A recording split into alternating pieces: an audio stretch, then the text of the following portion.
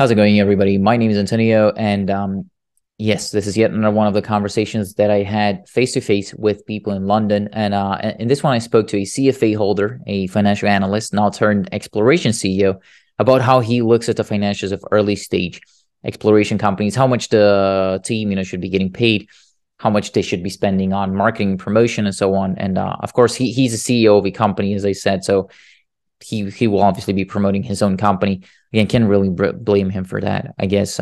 Especially considering that, as it is with as I've mentioned during the previous interviews, the company behind him is paying for the room that we're recording in and all that. All the rest is covered by them. I want you to know that. But again, I thought he had interesting insights to share. So if we look through that, there is a lot of value in this conversation. So let's play that on here. So with all that said, Anthony, thank you for being here. Well, thanks for having me, Antonio. Pleasure is all mine. I was just talking to James. Actually, he brought me maple syrup. What did you bring me?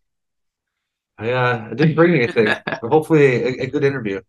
That's good.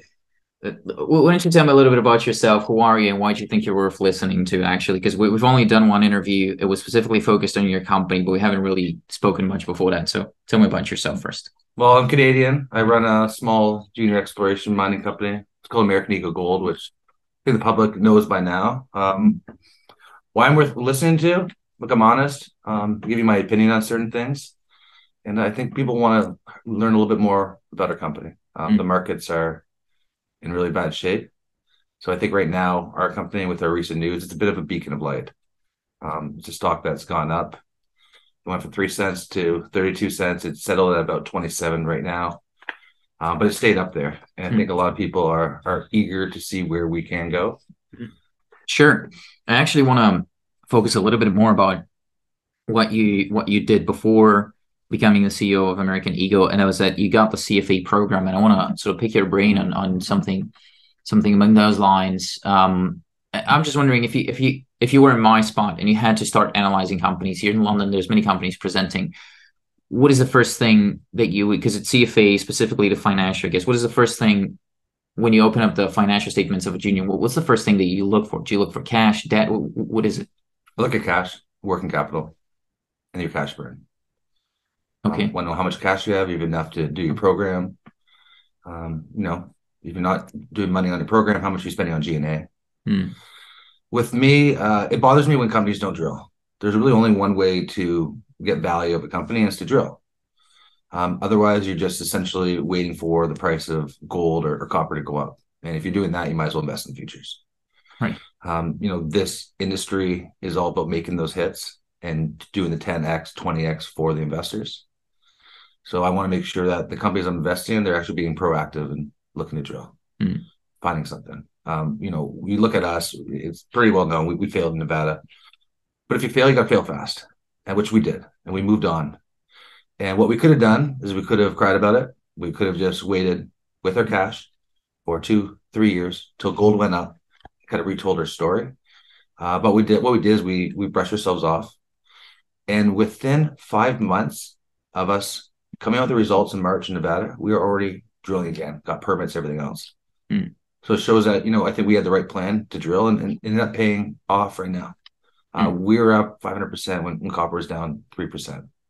And I said this in the speech at the London symposium. Good results, good properties in the metal market, they're inelastic. They're like alcohol, tobacco, gambling. They go up even in a bad market. So that's what's really exciting about this industry. Like, you can essentially turn a company from zero to $1 billion almost overnight.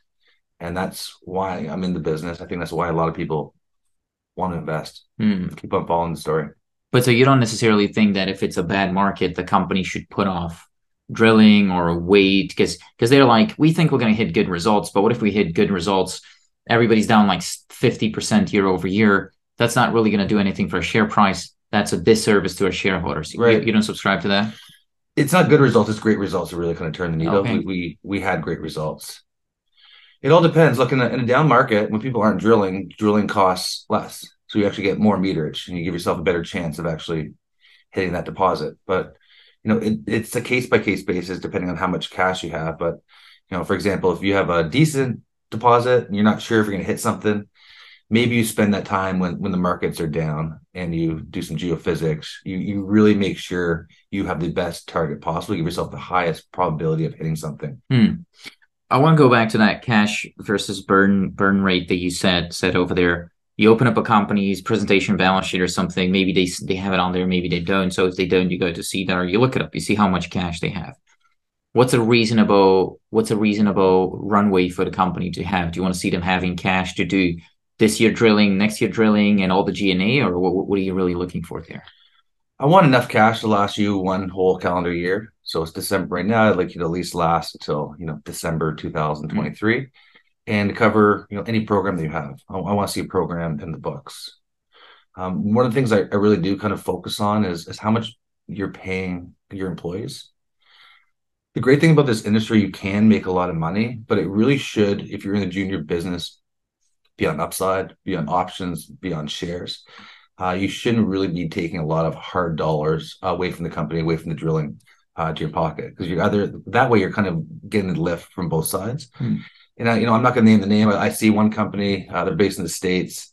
They have someone in corporate development. He's getting 220,000 US a year in corporate development. Hey, I'll take that. I'd take that too.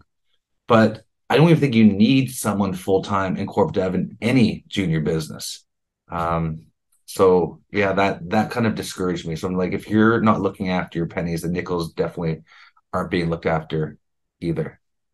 Another company I see, they're based in Africa, junior company, they're paying their CEO $1 million. That money should be going into the ground. I won't mind if they make a lot of money on their options, but most cash should be going towards drilling. If you look at the ore group, Stephen Stewart, our chairman, a friend of mine, really respect him. What we do is we do a cost sharing approach. So we have really talented people. We have a guy named Joel Friedman. He's a CFO. He's amazing. We hired him. We actually share his costs between 5-6 different companies. So American Eagle Gold would never be able to afford him, but we split that cost 5-6 ways. So it actually costs us very little. We do the same thing for one of the most important things in this business, besides the drilling and the geologist, is really your permitting. The person that gives you permits, helps you work with the First Nations communities, etc. We have a guy named Derek Teven. I think he's the best in the whole nation. He worked for Detour. He got that whole mine permitted. He worked for the Victor mine. He got that permitted for De Beers, and he works for us. And we would never be able to afford him, but we split it between 6 companies. And then kind of the secret on the street, which nobody really talks about, and there's a lot of secrets I could tell you. It's not a full-time job, working for a junior company, especially if you're a CFO or doing community relations, etc. You can really spread your time across 5-6 different companies, and that's what we do. We have the best people. We share the cost on a per head basis. American Eagle Gold pays less than pretty much every other company. I heard something interesting during one of the presentations that me and you attended yesterday, and the person said that you should look at what the CFO, CEO are getting paid versus what the GEO, the geologist, is getting paid. And make a ratio in between there. And if they're getting 5 times more money or something, then you got to ask yourself, is that really reasonable? What do you think there? Because you mentioned corporate development as well. So if you can talk to me maybe in terms of amounts, just broad picture, general amounts. If it's a under $100 million market cap, the company, what should the CEO be earning? 100. I don't really have values, but I think 100,000, 150,000 is a fair amount. So about 10K a month, you're happy with that? Is that going to 20K a month? Load up with options. You work for the company, the shareholders are invested in you. Like, you should be able to, make a lot of money in your options. But again, most of those hard dollars should go on the ground. Because look at it. We drilled our first hole, and it went through, high grade surface. It was great. But the whole theory about our project and NAC is that we have all this disseminated ore. We have a huge resource at surface. But what we theorize is this is all getting fed from some stock underneath. And that's why we did the deep drilling, because we wanted to hit that high grade stock that's coming from somewhere. We still don't really know what we have here. But we drilled down to 950 meters. In the last 30 meters, we actually hit the super high grade zone. I believe it was 17 meters of over 2%. That extra 30, 50 meters, that is what, $12,000. So every $5,000, $10,000, $20,000, $100,000 you save really could be the difference between actually finding that and not finding that, which is really important. So if the company has 5 newsletter writers and they're paying each of them 10K a month, you're not going to touch it. It's not sustainable. Those are all short-term pops. People will read through it. All people need right now in this market are great results, which we had. But you can have a newsletter writer, it'll give you an unsustainable short-term pop, but it's going to come back to where it was before. It's a pretty efficient market. People are pretty smart out there. So yeah. You mentioning insider ownership, that's an interesting one too. I watched I don't remember what royalty or company was, but they analyze their companies and they want to see that the value of the insider ownership is at least 2 years worth of salary. And they give the company time, the company CEO or something to do that. And it's per person. So if you're making 200K a year or 250, they want you to have invested at least $500,000 in your own company. Is that reasonable? Would you ever look at that? Does that matter in your opinion? What do you think? I never really thought about that, to be honest. Everyone has a different financial situation, especially in this market right now. Everyone's portfolios are down. It's tough to put that much money into anything. I've invested myself. I put my kids' RSP money into it. So I certainly believe that you should be buying stock, but I think more importantly, you shouldn't be selling stock. The moment I see an insider sell stock, I think that's my time to sell. Because if they don't think it's valuable to hold on to, none of the public should either. Fair, but in some ways, I guess they get paid in options, and so for some of them, that's just a way to take out their paycheck out of the company. Because you said they should load them up with options, but if you put them on a 5K paycheck a month and a bunch of options, well, they're gonna have to start exercising those options eventually. It's gonna show up as selling. So I guess, but you sell the shares, like you're still flagging to the market for whatever reason that you think that it's a fair value or even overvalued if you're selling. So, everyone does have a different reason. I'm not going to judge it, but that was kind of the philosophy that I have, and they had at the company I worked at before. okay, and that's all smaller companies that we're talking about here. Does market cap matter, by the way? Because I said small companies under $100 million. Sometimes it's under 50, really small companies. Do you think that someone who, a company with a higher market cap should be paying their CEO more? And if it's a smaller market cap, less?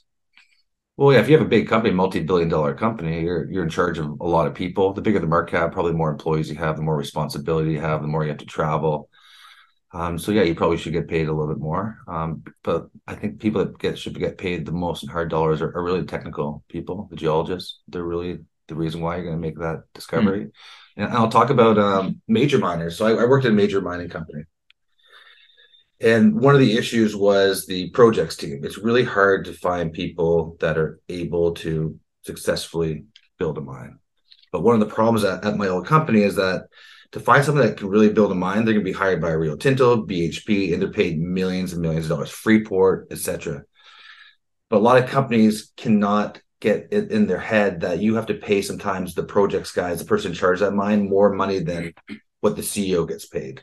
But HR can't get their head around that, and they actually don't hire the best people possible. So you see a lot of these mid-tier mining companies based in Canada, and they just haven't been successful in terms of building their mines. And the reason is they don't have the right people. I also want to go back to something that you previously said, that you would look at the G&A.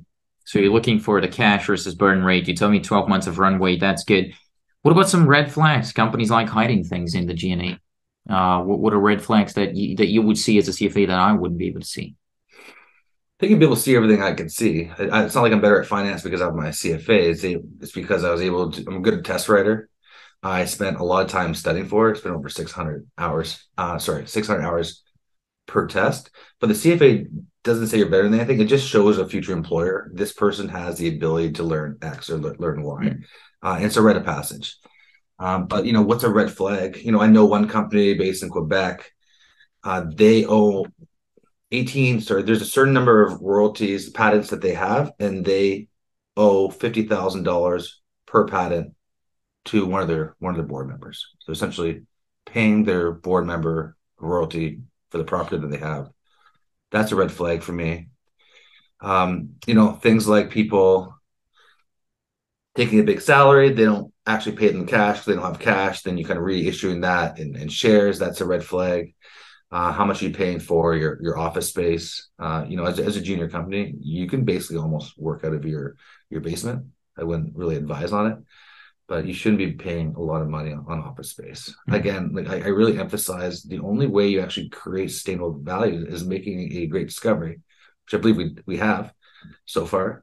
But you got to put as many meters as possible into the ground. And one of the reasons why we left Nevada, it's not because we didn't like the property. It was a great property. It's right next to Cortez. I believe there is a deposit there. But what we discovered in Nevada, it costs like 5 or 6 times the price to drill in Nevada as it does in Canada. They must have a really good tobacco lobbyist working for Nevada or something, because what's crazy is that we went in there and we thought this is the best place in the world to be right now. Fraser Institute has as number one or number two. And when we got in there, we quickly realized Nevada is not a great place for an exploration company. Again, making a discovery is all about putting as many meters in the ground as possible. And if you're behind the eight ball and it costs you 5 times as much to drill, you might as well be on the moon or in the DRC looking for something. And Nevada is a great place to be if you're Newmont and you're actually producing gold, but it's a very challenging place to be if you're actually exploring. Extremely costly to drill. And there's a lot of reasons for that. It's tough ground. It's hard to keep open. Also, like Barrick and Newmont, essentially, they have to replace all of the production they have. Is over 3.5 million ounces a year, which means they have to put as much money into brownfield as possible to replace reserves. And they have control pretty much of all the drillers. Mm. So it matters what the company's paying per meter of drilling. That's a question that you should be asking, or at least calculating at the end of the year when you see the results. And the higher that cost is, the higher the probability of the company failing is. Does that make any sense? Um, I guess like the higher the cost is, the less meters you put in the ground, and the more meters you put in the ground, the better chance you have of hitting something.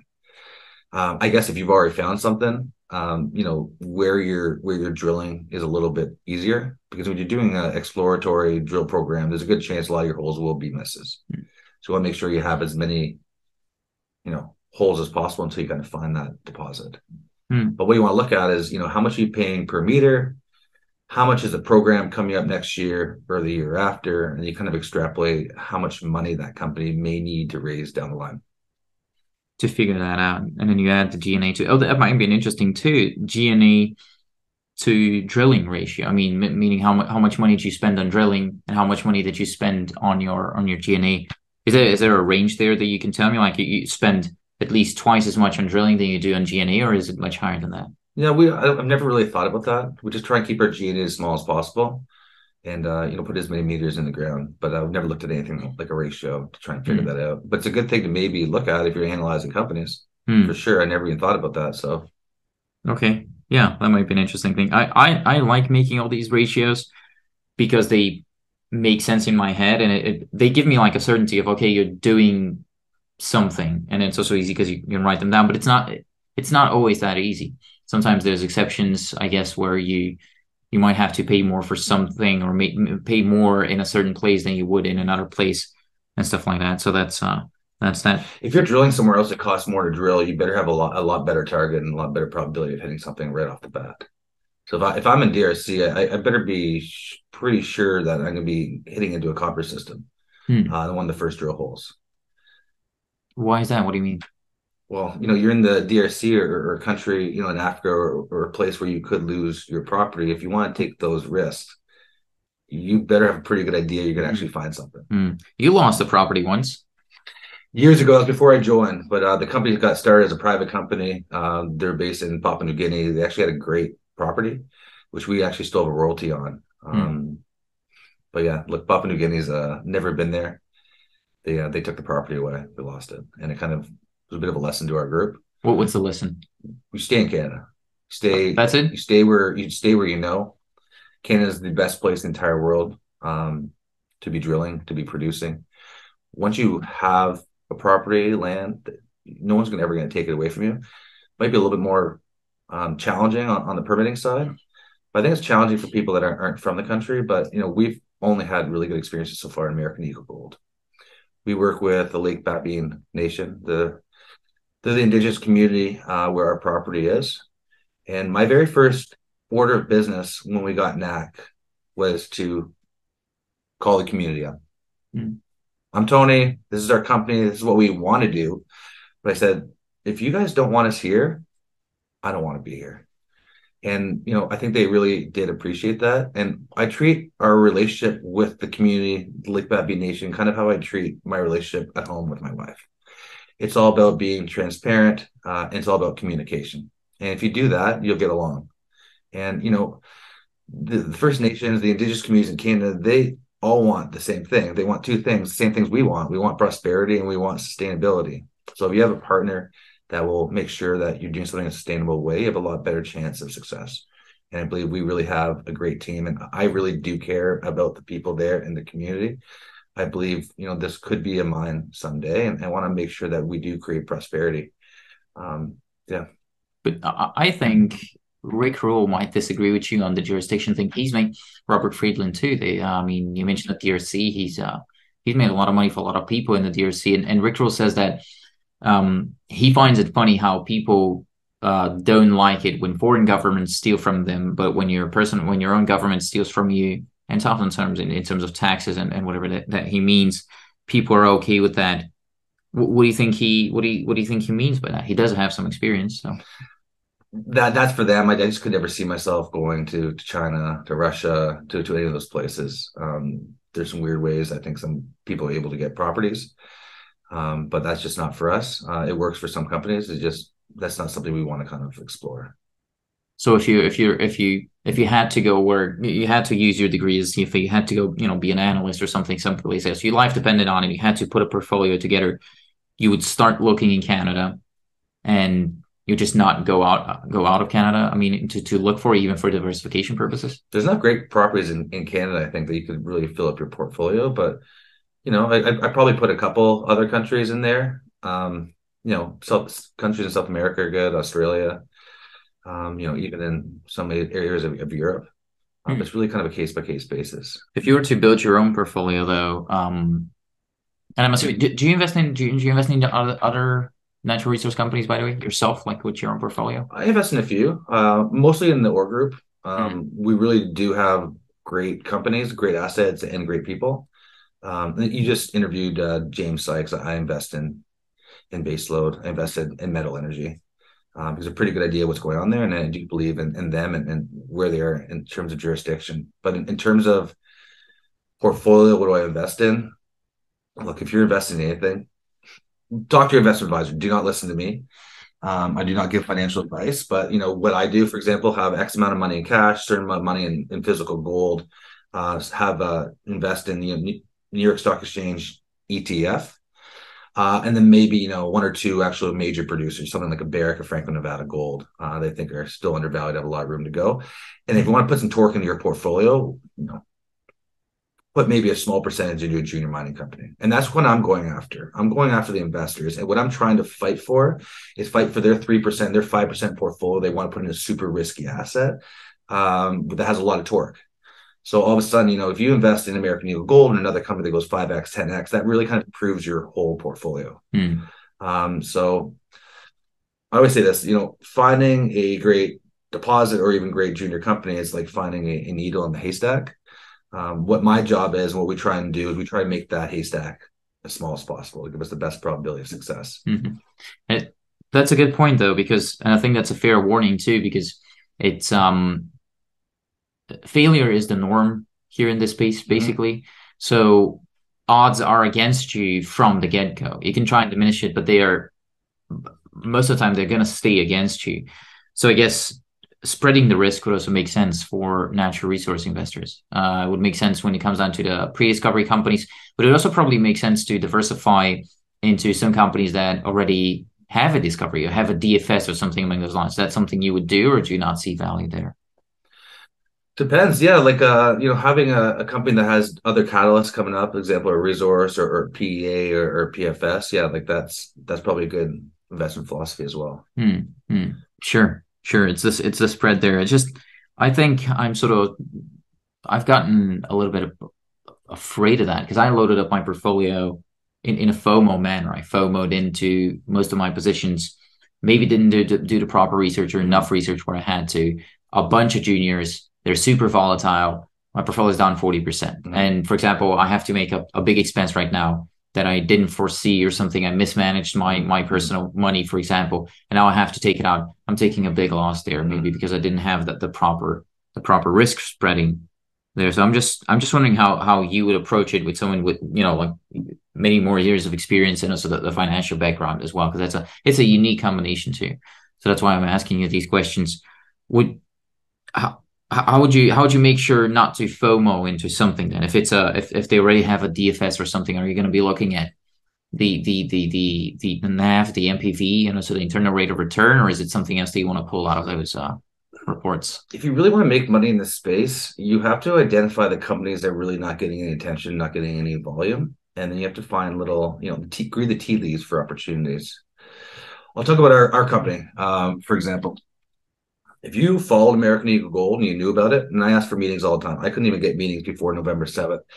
But if you followed us closely, what you would have known from a press release before was that we didn't have enough money to extend our drill program. When we did our first drill hole, we saw from the XRF that we really hit something great. We had $1.5 million to spend that we got through flow through, but that only gave us about 4 holes. But we said we want to extend it to 7. That's what the original drill program was. We need about $1 million. To raise $1 million with our $2.5 million market cap, do you know what it cost us? We diluted our shareholders by like 50%. And we said, we're not doing that. We think we're extremely undervalued, but there's no way for us to lift the value because we can't come out with assays. It takes about 12 to 14 weeks to come out with assays, which is a real problem. So we said, we need $1 million. How are we going to do it? And what Joel Friedman and Steve Stewart did, were very smart individuals, they created this exotic financing. So what they did is we sold 20% of NAC to ore finders in exchange for $1 million. And with that $1 million, we were able to extend our drill program. But also we made an agreement with them that we can actually pay them back 50% more than the $1 million we gave them. So pay them back $1.5 million for that 20% within 18 months. Now, what that did for our shareholders was, for example, if we raise money right now for $1 million, we'd only dilute our shareholders for that same amount, about 5 to 7%. We did it before, it was 50%. So we actually saved our shareholders a lot of money. Not that we're going to raise money now. I still think we're undervalued. Now, getting back to the point, if I was actually following the company, I would say, well, heck, these guys don't have any results out. They're waiting. They must have XRFs. Everyone kind of has an idea of what their results are going to be. But I said, wow, like ore finders gave them $1 million. Think about this. If you're doing any due diligence on anything, you're able to lift the Komodo. You're able to see, into your data room. So if ore finders gave them $1 million, they must see something in this company or this asset to know for sure that they're going to get that $1.5 million down the road. And as an investor, if I saw that, that would be green flags. Invest in this company because there's something good coming up. And I guess what I'm saying is you really got to pay attention to the financials, the news, etc., because you really can give yourself an advantage. The problem is you got 5,000 different companies that you have to wade through. But people did invest at that 3-4 cent level, and they made a lot of money doing it. Yeah, I even know someone who did it, so I'm kind of jealous I didn't do it. Well, even so, and just to back up here, like another thing is, we came out with that news on November 7th at 6 a.m. So somebody had 3.5 hours to really analyze it. Even once the markets opened at 9:30, the stock didn't really start moving for an hour and a half. So people came in at the 4 cent level again, still made a lot of money. So there is a bit of an arbitrage to still take advantage of the inefficiency in the market, people not knowing it's out there. One individual, he's part of the YMP, really smart guy. I'm not going to name his name, but he's a young guy. He actually called me at 7:30 in the morning, an hour and a half after he came out of that news release, and we did a call with him. So he went through all the different things about the whole, and what he did for his company, he actually put it on the morning news for his bank. So actually people at that bank actually knew about this and started investing before everyone else did. And it kind of shows you, how smart this individual is, and the fact that he kind of noticed it and took the time to talk to me, which no one else really did. Yeah, I guess that's easier though for someone who's doing this professionally, and they can get to present to it. Like if I'm a baker, Yeah, and yeah, baking croissants in the morning at 5 o'clock, I don't have time to do that. What I would see though, because you said ore finders, the ore group gave you that million. They gave it to you, but they're expecting 50% more. Mm-hmm. So I'm looking at this as just a normal person who, I can't really do too complicated math, but I know, $500,000 on top of that, it's 50% more. Mm-hmm. This looks to me like a pretty steep interest on a loan. Is that not right to look at it that way? No, it's not right. So $1 million again would have cost 50% dilution. So our market cap was at 2.5 million. Let's call it 2 million. So to get another million, we would have had to issue X amount of shares. So let's just do the math really quick. 69 million shares outstanding times. We would have had to issue around 35 million shares, right? To get that $1 million. What's 35 million shares right now at this current price? What is it? It's about $8 million. So actually, instead of paying an extra $7 million, we actually only have to pay an extra 500,000. So it actually was really good for the shareholders. Okay, so you look at it in terms of this is good information, right? I think you look at it on a case per case basis, and you ask yourself, what are the other options? Because you're either not drilling, you're paying the 50%, or you're paying with a dilution. And that's how you figure it out. Okay, I think this is a good. And again, like those last 3 drill holes are going to tell a lot. Like that allows us to reanalyze everything and actually have a better drill program next year. So that last drill hole allows us to do another step out to the north. We've actually extended our whole footprint, to 750 meters almost, and allows us to actually do a step out towards the east to drill west to see how much we increase laterally. So those 3 drill holes were really important, and I believe it's going to pay off for investors. Okay. How about at the end of my questions here? Is there something that you came here hoping to talk about, but I didn't bring up? No, you asked a lot of good questions. I appreciate you talking to us. There's an expression about a tree falling in the woods. There's no one around, doesn't even make a sound. I believe we have something great here. I think we have the tiger by the tail. My job right now is to let people know that American Eagle Gold exists, tell them about NAC. Because one thing having a great property is another thing having investors know that you exist so they can invest in you. So right now I want to have as many people know American Eagle Gold, know me, and know NAC. And I appreciate you, allow me to have that platform to speak to the investors out there. It's easy talking about a great project. So my life's fun. It's easy. And we have a really great team. And I'm really excited about the future. I appreciate you investing in time with me. Thanks, Antonio.